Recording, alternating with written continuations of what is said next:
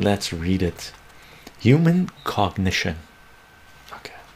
Page 46 of Food of the Gods by Terence McKenna. The Search for the Original Tree of Knowledge. Quote, all the unique characteristics and preoccupations of human beings can be summed up under the heading of cognitive activities: dance, philosophy, painting, poetry, sport, meditation, erotic fantasy, politics, and esoteric self-intoxication. We are truly Homo sapiens, the thinking animal. Our acts are all a product of the dimensions that is uniquely ours, the dimensions of cognitive activity, of thought and emotion, memory and anticipation, of psyche. From observing the ayahuasca using people of the upper Amazon, it became very clear to me that shamanism is often intuitively guided group decision making. The shamans decide when the group should move or hunt or make war. Human cognition is an adaptive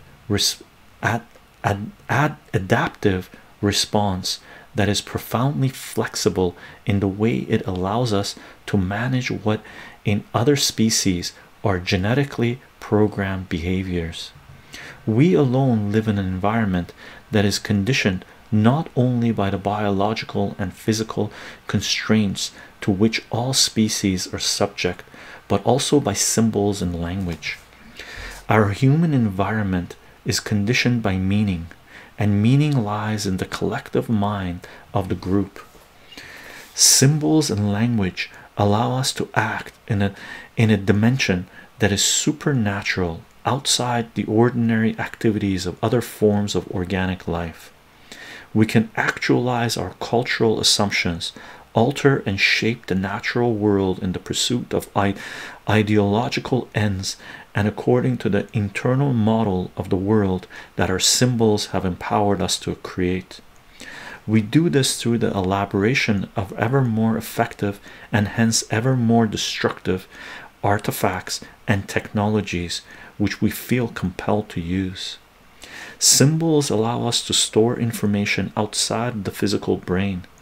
This creates for us a relationship to the past very different from that of our animal companions. Finally, we must add to any analysis of the human picture the notion of self-directed modification of activity. We are able to modify our behavior patterns based on a symbolic analysis of past events, in other words, through history. Through our ability to store and recover information as images and written records, we have created a human environment as much conditioned by symbols and languages as by biological and environmental factors.